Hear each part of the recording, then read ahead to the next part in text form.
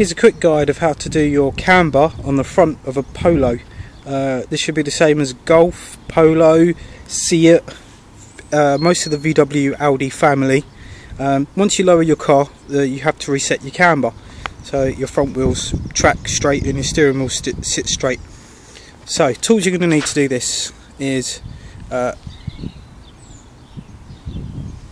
19mm breaker bar, a wheel brace to take your wheel off, standard Halfords tool set, a multiple directional spirit level,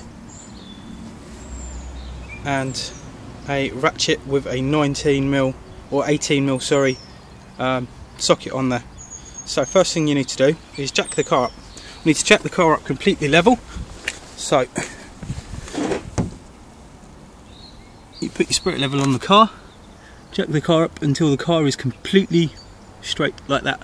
Once you've jacked your car up and your car is on a level surface, I did this by parking one side up on the curb and then leaving the other side jacked up so I could jack the car up level.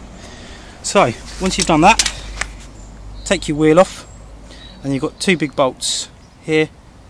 So first of all you need to loosen these two bolts so that you can actually move the suspension leg and the disc and caliper around quite freely. Once you've done this, use something like a screwdriver like I have here and put that in to help you with a bit of leverage and to also hold it in place. So what you need to do, undo these, move this around until when you put your spirit level this way up, you get your bubble centered in the top here.